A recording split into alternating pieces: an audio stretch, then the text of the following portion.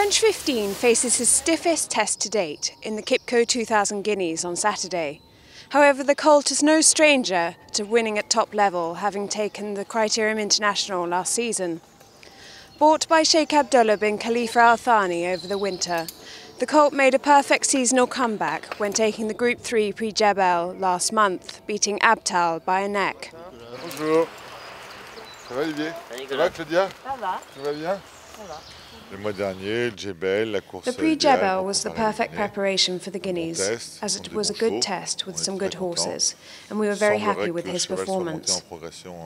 I think French 15 has improved again for that race, so I can't wait to see him run at Newmarket.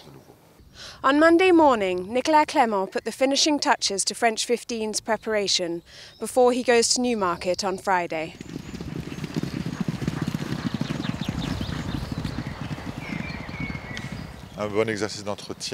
French 15 had a good workout over 7 furlongs on the straight Les Reservoirs Gallop with 2 leaders under Olivier Pellier today, and we were very happy with how he went.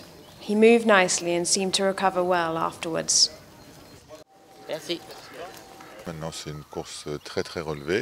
Guineas is a very stiff test, but he has earned his ticket and is one of the best French 3-year-olds, so now we will try our hand abroad. The colt is a very good traveller, having run across France last year, so that certainly won't be a problem, as he almost seems to prefer it.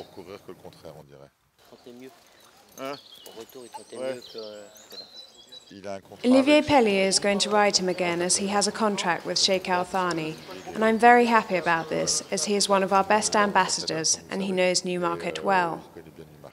It is a difficult race to decipher with Camelot and the English horses, and the lines are not easy. There are also some very good French runners, but I'm quietly confident and extremely happy to have a horse of this calibre to compete with.